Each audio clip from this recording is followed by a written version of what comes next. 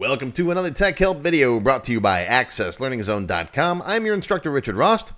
Today is part 28 of my fitness database series. If you haven't watched parts 1 through 27, go watch those first, then come on back. And as I say at the start of every video, this isn't just about fitness, folks. We're building a cool database, lots of new tips and tricks and techniques, so have fun. Here we go. All right, moving right along. What I did in the extended cut with the members was we made a copy the day button. So if you've got, let's say here, today's date is the 12th, so this is today. And let's say we go to, well, let's say we want to copy this to tomorrow, right? So hit copy day, and it'll default to tomorrow's date, the 13th. Hit OK. Boom. And it copies those records. It copied 3 records to the next day. See? Nice and easy. Now, and that's handy if you got, like I said last time, if you got, like, you know, the same meal that you eat on a regular basis. I have the same, like, schedule. I have the same breakfast, the same lunch, the same dinner, the same late night snack, like 4 nights a week. With some variation in the flavors and stuff, like the cereal flavor and, you know, but it's basically the yogurt, a different flavor every night, but it's basically the same, nutritionally the same stuff. Okay. Today we're going to make our delete, requery, and add new buttons since we got rid of any way that the user can delete records out of here. So fortunately, we already have some buttons built. We can just copy them. I'm going to slide this up a little bit because we don't really need that big of a notes field for a food log item. And let's just grab them from the meal form. Here, we'll go to design view. We'll come down here. We'll copy these 3 buttons. Click over here, paste them, and then we're going to drag them down here. Try to keep our forms a little consistent, right? All right, right there. I'll put the copy day button next to those ones. Probably make you a little bit smaller. Oop. That, and then that. And then select, right click, size to grid. Now everybody looks happy. Okay. Requery is the easiest one. I think for this guy, a standard me.requery will work. There's nothing fancy that has to go on in here. So that one's good. That's the easy one. Now for delete, we don't get any child records. We can basically borrow the code from this delete button and just tweak it a little bit. We don't need the second SQL statement in there. So I'm going to copy this stuff. Copy. And you can switch back to the other form by just doing this. Watch. Just close this right here. This bottom X. Boop, and it brings you back to the last module you were in, which is the food log. Doesn't really help me much because I still want to go into here and right click on the button so I get the right build event build for me. Burp, there we go. And we'll paste that in. Okay. Now we are on the food log. So this is food log ID.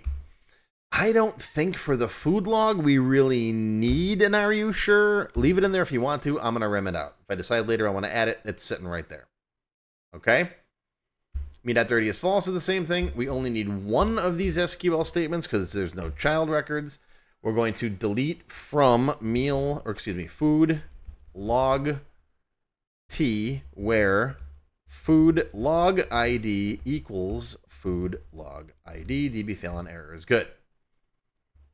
When we're done, a me.recordSet requery is good, and we just need to set the focus. We don't need to requery this as that second list. Let's set the focus where we want to be, assuming they're going to add another record or whatever. I don't want to set the focus on the date because in a minute, we're going to add that date automatically as soon as they start typing in some values. I'm going to put them in the meal block. You can put them in description if you want to. Let's put them in meal description. All right, so when they delete something, that's where they're going to be sitting. Okay, let's debug compile. Check it out. Debug compile once in a while. I know. Leave this guy open for now. All right. And then let's just add something bogus down here and another one. And then we'll delete them now. Delete. Okay. And it's going to resort them. And this guy has no value. We're going to get to that in a second. And then delete. Okay. All right. Working good. The add new button is going to be pretty straightforward. That's literally just put the focus here on a new record. Right? So build event. This is going to be me.recordSet.addNew. And then same thing, meal description.setFocus.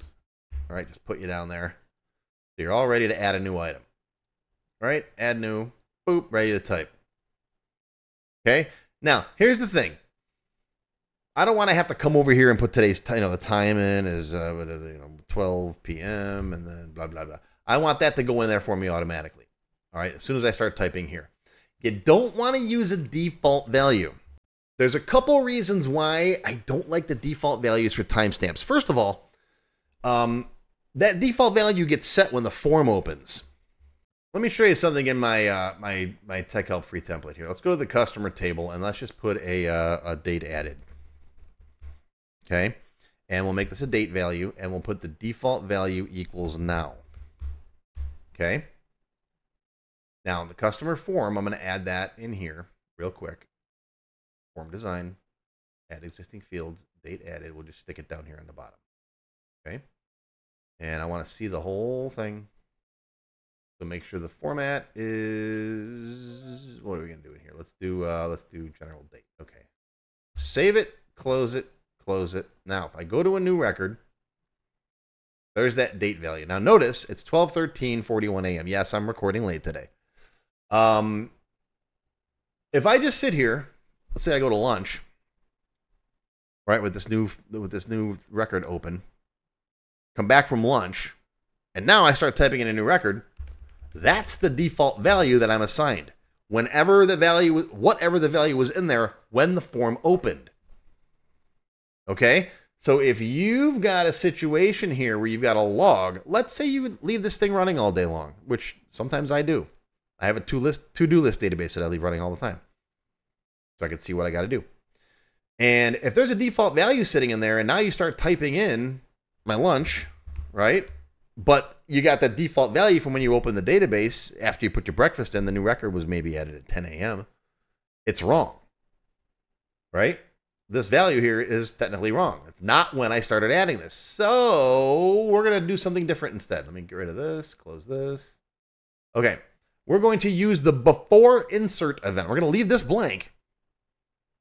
Okay. And then when they start entering in a new record, we will at that moment set that date. Okay. So what we're going to do is, let's delete that one. And this will work whether they use the add new button or not. You don't want to set it in the add new button either, because if you set it in the add new button, then it's going to put that date in there and you get that situation where you hit add new. Your code puts this in here, and now you're 5:30. I hit print screen. 5:30 p.m. Right now you're sitting here, and you realize, oh, I didn't want to make that record, and now you got a blank record sitting in there, which you now have to go in manually delete. So I don't like that either.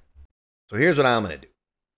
I'm going to come into the forms properties. I'm going to find the BeforeInsert event. This happens when you start typing in a value in. When you start typing a value into a new record in a form. Okay? Now, just in case the user happens to be typing in that food time, the food time text, we don't want to mess with it then. Let them type in what they typed in. So if is null, food time text, then do this stuff. And what's the stuff? Well, we're going to set it. Food time text equals the time value of right now. But then we have to run that code that sets it into the table, which is in the after update event of the food time text. Now you can just call it here if you want to. Food time text underscore after update. And that will run that same code, but I don't like doing that. So I'm going to take this guy, definition, and we're going to make this guy its own subroutine. So right in here, we'll call this update food date time and sub, right? And then we'll just copy this name. Private sub update food date time. And now we'll shift F2, no, control shift F2 to go back to the code we were at before. Control shift F2 a couple times. That'll bring you back up here. It goes backwards through the last places you were in the code editor. Control Shift F2. I don't think I mentioned. Have I mentioned that in the class? I got so many videos I don't remember what I mentioned anymore. I'm gonna need to program AI to say, hey, have I mentioned this in any of my previous classes? Paste that in there. Okay. Save it. Debug compile once in a while. Close it. Close it. Close it. We can close this now. All right. Now that code should work even if I just come in here and start typing in lunch. Boom. Look at that. It immediately puts the code in there, the time in there for you and updates it. Same. All right, let's delete that. Let me try putting an actual time in here, 1 p.m. And it kept it, and it didn't run that code because we're putting in the time ourselves. See? Lunch, whatever. Next record. Dinner. There's my time. See? Isn't that cool? I like that. I prefer using the after or the before insert event to put times in there like that. I think it just works better. Default values are easy for beginners, but as you've seen, depending on the use case, that default value gets assigned when you first go to the record or when the form loads. It's not necessarily when you start making that entry. Most of the time, it's not a big deal, but in certain circumstances like this, you could see how it'd be important. Like if you just put in your lunch and you left this form open, then you came back here later and you typed in blah, you'd get that default value. All right, so delete works. Yeah, the requery is gonna resort these, which I kind of like that, so it puts them in chronological order. Right? That's kind of a good thing. Add new works, requery works, everything's working. All right, so unless I come up with some other weird things that I decide I want to add to this, tomorrow's video, part 29, we're gonna start actually we're gonna make 2 combo boxes right here, a meal. Actually, we'll do a meal combo box and a food combo box. And maybe a food group combo box too. So you can pick the group, pick the food item, or just pick a meal. Might do 3 combo boxes. Then you can decide, you hit the button, you add it, and it'll put it up here. If it's a single food item, it'll put the food item in here for you and the macros. If you do a meal, it'll put all of them in there. We'll have to do a little record set loop. Okay, but that's not gonna be hard. We're gonna start doing that in tomorrow's video. So that's it for part 28. Hope you learned something. Live long and prosper, my friends. I'll see you tomorrow for part 29. If you enjoyed this video, hit that thumbs up button right now and give me a like. Also, be sure to subscribe to my channel, which is completely free. And make sure you click that bell icon and select all to receive notifications whenever I post a new video. Do you need help with your Microsoft Access project? Whether you need a tutor, a consultant, or a developer to build something for you, check out my Access Developer Network. It's a directory I put together personally of Access experts who can help with your project. Visit my website to learn more. Any links or other resources that I mentioned in the video can be found in the description text below the video. Just click on that Show More link right there. YouTube's pretty good about hiding that, but it's there. Just look for it. Now, if you have not yet tried my free Access Level 1 course, check it out now. It covers all the basics of Microsoft Access, including building forms, queries, reports, tables, all that stuff. It's over 4 hours long. You can find it on my website or my YouTube channel.